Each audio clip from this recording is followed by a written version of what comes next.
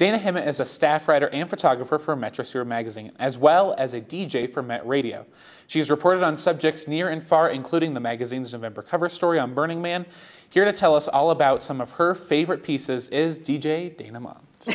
Good morning. Very good. You pronounced it correctly. Thank you. I was practicing in the mirror all morning. I was like, Dayna Himot. I've heard all types of different things. Have you really? Yeah. Do people struggle with that? Yeah, I was interviewed in Detroit, and a good friend of mine, actually, we were in the middle of an interview in front of all of my heroes, and she called me denotment. Oh, no. Not what you were going for. That's not what I was. It's okay, though. I didn't care because I was just excited to be there. You were just excited. Exactly. Well, we're excited to have you. You have covered some amazing pieces for the magazine, including one of our best issues, in my opinion, the Burning Man issue, which was a big moment for you. I know that you were very passionate about this. This was your passion project. Yes, it was. It wouldn't have happened without you.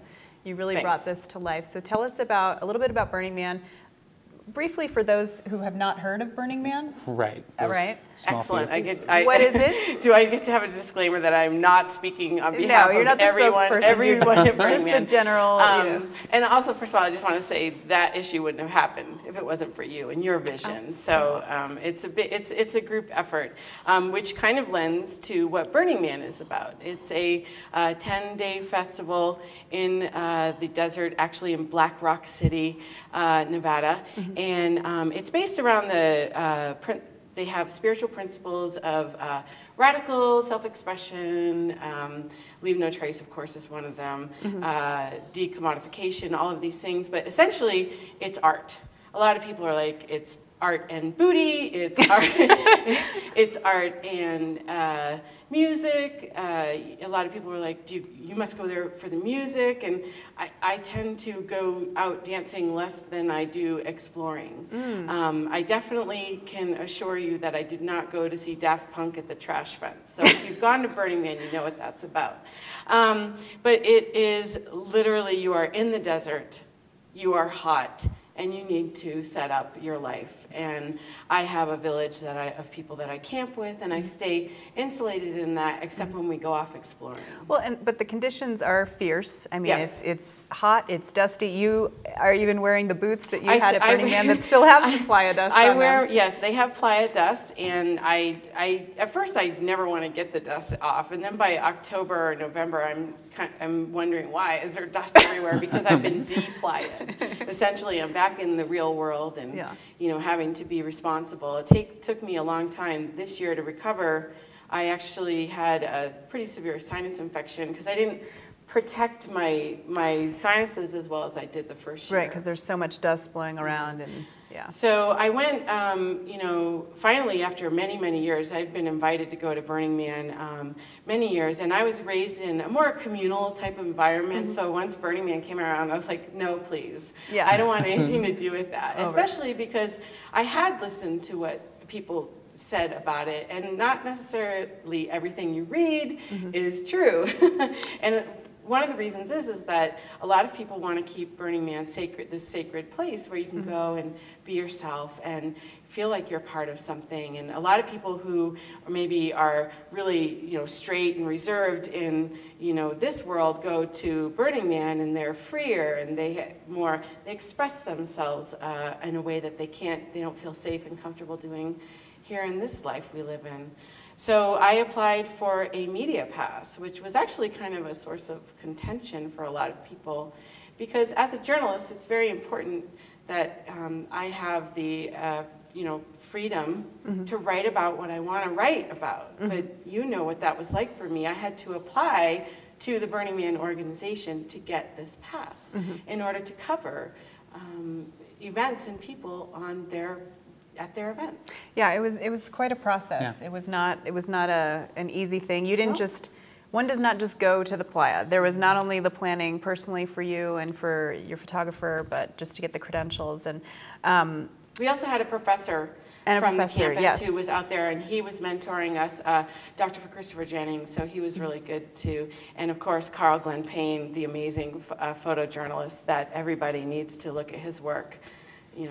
Well, and the work that you brought back from Burning Man wasn't just, it was unusual. It wasn't, I think, what people maybe expected. So you It wasn't what I expected. Right, you covered this story called the Awesome Spreader Project. Tell us a little bit about that. That was so that's really the one story piece. that is in print and Yeah. you know that we've published. I chased about 7 stories, and that is the one that I felt confident presenting to the world because of the the multimedia aspect of it.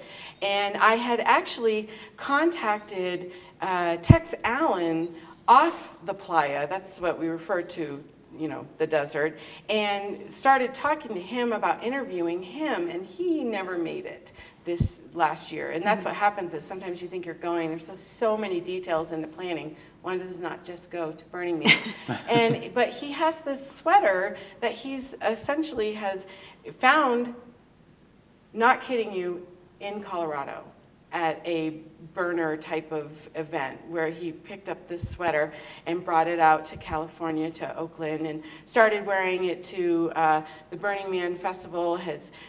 It's gone to Africa Burn, it's gone all over the world. Wow. And I happened to interview Manny Torres, who happened to be the sweater keeper. It was all very 1980s.